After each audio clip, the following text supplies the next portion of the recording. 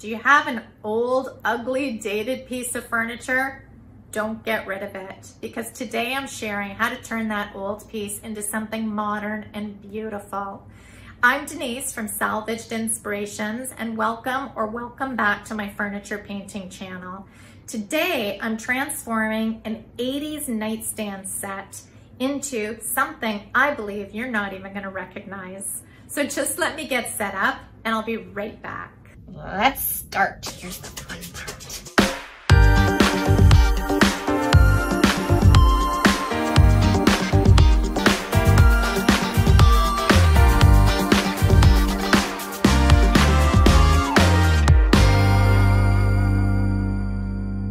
So I found these nightstands, or this nightstand set, selling at my local restore for $20 a piece. When I brought them home, I gave them a really good once-over, and they were in really good condition, except cosmetically, they really could use some help. They were a bit scratched up, and the dated trim on the two front door panels just had to go. So I started by removing the $20 price tags with my heat gun. And if you ever have any problems getting rid of anything sticky, like a price tag or stickers or anything on your furniture, heat gun makes it so much easier. If you don't have a heat gun, a blow dryer or hair dryer works just as well. After giving them a wipe down, I went ahead and I removed the old hardware off the two front door panels. I always keep all my old hardware. I have a huge stash at this point, but you know what? You never know when it comes in handy. And even if I was to use a little gilding wax on these old hardware pieces, they really come to life for another piece in the future. So I could tell the trim was held in place by trim nails. So I went ahead and grabbed my painter's tool along with a furniture mallet, and I started, I put the painter's tool in behind the trim and I started hitting it to try and loosen it up. As you can see, it didn't really work out that great. Then I went in with my screwdriver and started trying to loosen it up that way, but I found out that, I don't know, this kind of does more damage than it does good. So I went ahead and I got my pry bar, which I'm not sure why I did not do in the first place. I went and picked up my pry bar and started prying them loose with the proper tool.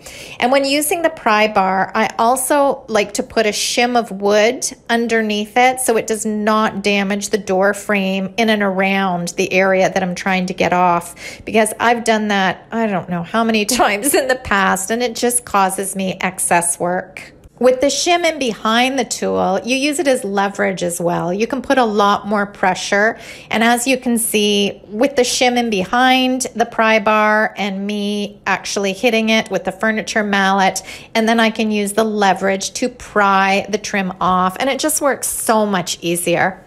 This set I got is an anvil pry bar set. It comes in a set of 3, and they're really inexpensive. You can buy one for anywhere between, I don't know, $6 and $10. And I can't tell you how many times I've used these for my furniture makeovers. Once I had all the trim off, it was time to remove any of the trim nails that were sticking out of the back end. So I just took a pair of pliers and removed all the trim nails. And here's what they looked like without that old dated trim. Now it was time to turn them over and remove the bottom. I thought I could just remove the bottom by hitting them off with my furniture mallet, but they didn't come off because it just shows how well built these were.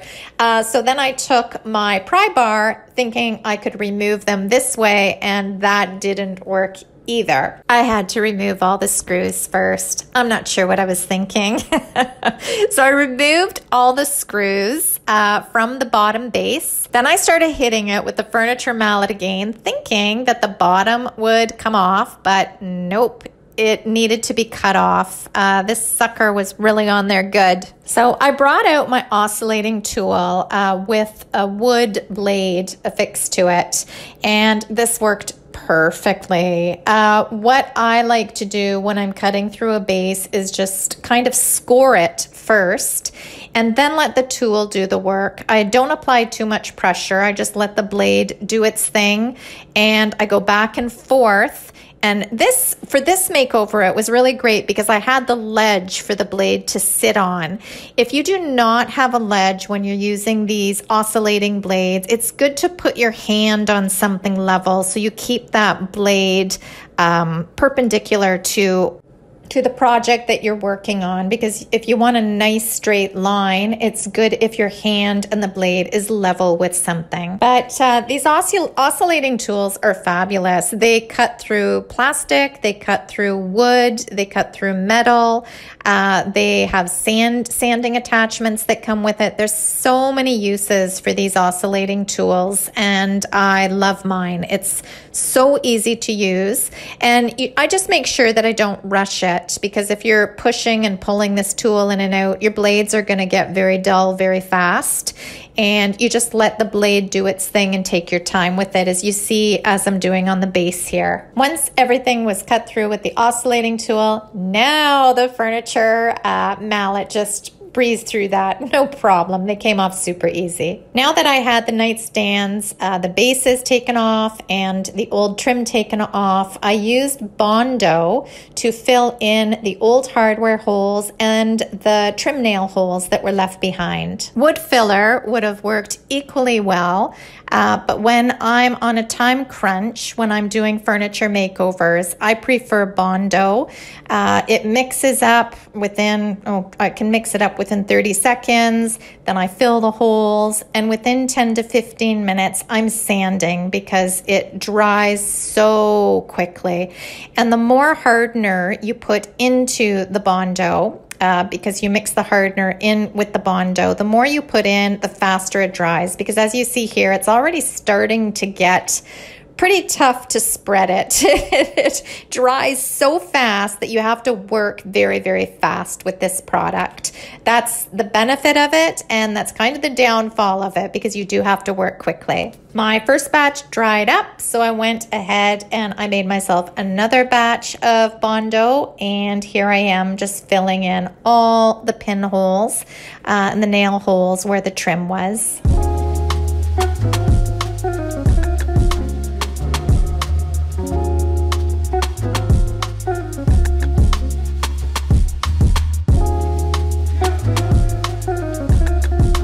10 minutes later, they were all dried. I brought them into my sanding room and I sanded the Bondo smooth.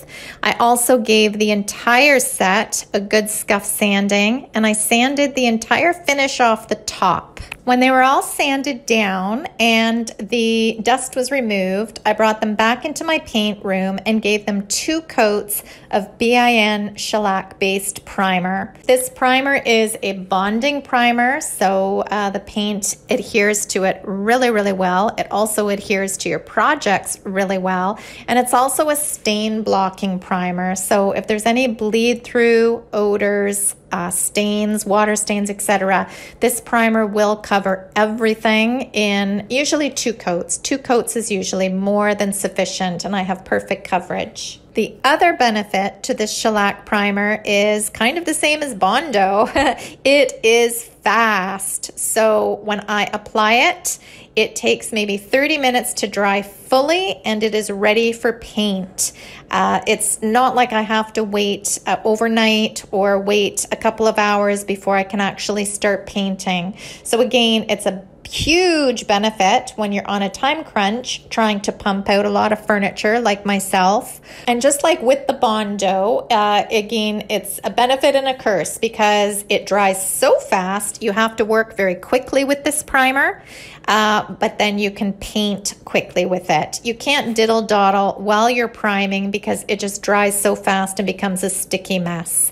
I have a full tutorial on how to use BIN shellac-based primer, which I'll include in the cards above and also in the description down below. Now for the fun part. I get to use this new Cobblestone chalk mineral paint. I love trying out new colors, and this is such a beautiful warm neutral. I know that these nightstands are going to be quick sellers. So what I did was made a 50-50 paint wash for the top because I wanted the wood grain to show through. So I just eyeballed it, but I added in the cobblestone added in the same amount of water, gave it a really good mixing. Then using a round brush, it doesn't matter what brush you use, you could use any kind of brush for a paint wash. I added the paint wash onto the wood top. I made sure that the wash was getting into all the grain, and as you can see, I kind of brushed it on this way, that way, so it would have full coverage over this nightstand top. And then I smoothed it out with my brush going with the grain and made sure that all the sides were painted fully as well. Once the top was totally covered, I took a shop towel and removed the paint wash. And you do this while the paint is still wet. You do not wait for the wash to dry. So while the paint wash is still wet on your project, you just wipe it back and then you get a beautiful stained look. This will blend in nicely when I paint the bottom of the nightstand, as you'll see, but you get a beautiful, beautiful look that ties in with your project. I went ahead and repeated the exact same process on the second nightstand.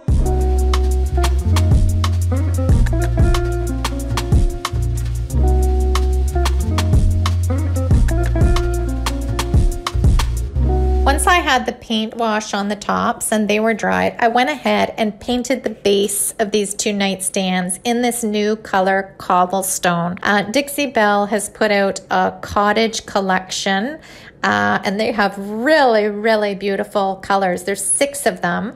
This is, I believe, the most neutral out of the bunch, and that's why I decided to give it a try. And it's a really warm stone color. It has a lot of warm undertones.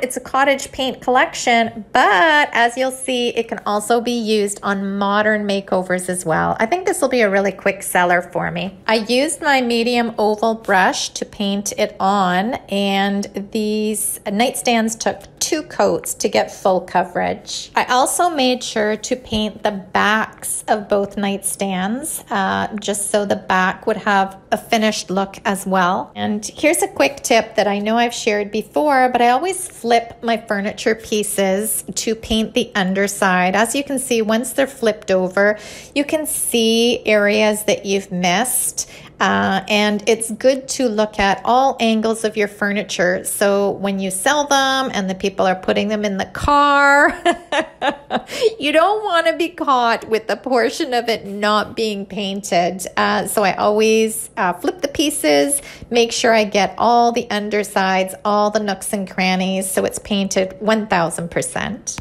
I decided to add some textured wallpaper to the front of these doors, and I found this wallpaper selling at Talese, which is a local thrift store that we have here, selling for a little over $4, but this paper is so old. The original cost was $16.99 from Sears. I'm so glad that I found it though. I went ahead and I measured the panels, and then I measured the wallpaper to the exact same size. Then using this sticky glue, I think it's called Stick With Me glue, which is awesome. This is really, really tacky glue. If you ever need a super tacky glue to do any projects with, this is the glue. So I just added some on, and then using a putty knife, I made sure that it was distributed throughout the whole panel. Just being careful not to make a mess. I mean, it's water-based, so it wipes off, but still, I just wanted to make sure I got into all the corners and made sure that the whole panel was covered 100% before gluing down this wallpaper. The excess glue I just used for the other panel, just not to be wasteful, so I just moved it over to the other panel and made sure to smooth that all out before I added the wallpaper as well. Perfect fit, and I made sure to smooth out any bubbles or any place that it was not 100% flat. I made sure to smooth it out with my hand. And then I went and I got a shop towel, damp shop towel. I just put it under water and to clean up all the edges where any of the glue might have been seeping out, just to make sure that it was all cleaned up nicely. the next day. I let everything dry up overnight and I came back the next morning to spray on my gator hide top coat. I love gator hide because it is heavy duty. As I mentioned before in a few of my other videos, I used it on my kitchen table. It's been probably around 3 years. That table gets a beating and a cleaning every single day, and it's still holding strong. So I know when I use gator hide, whatever piece I use it on is going to be very protected and last for years to come. And on the SI blog, someone asked if I top coated the wallpaper as well. Yes, I just sprayed the entire piece, top, sides, back, everything with the gator hide. So the wallpaper has been top coated as well. I wait 2 to 3 hours in between each coat of gator hide, and I usually apply 2 to 3 coats. You can sand in between each coat, but when I spray it on, it goes on so smoothly and lovely. I don't feel that there's a need to. But if you're applying it with a sponge or a brush, you might want to give it a light sanding in between each coat. Once it was all top coated, everything was dry 100%, I went ahead and drilled holes for new hardware for the front of these doors. And then I added new feet to the bottom. Woo, that was a lot of work for this nightstand set, but I have to admit, I love how they turned out, and I can't wait to hear what you think. So here's the before, and here's the after.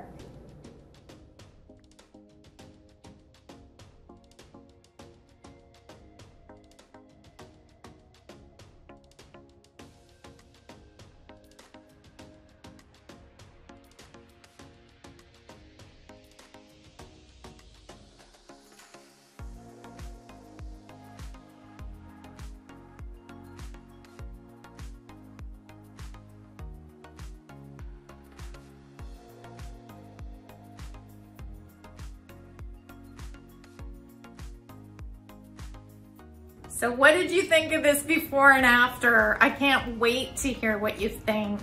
I am in love with this set, and I hope you feel the same way and it's inspired you to try something on one of your old dated pieces. If you enjoyed this video or got any value from it, please share it with somebody who may find value in it as well.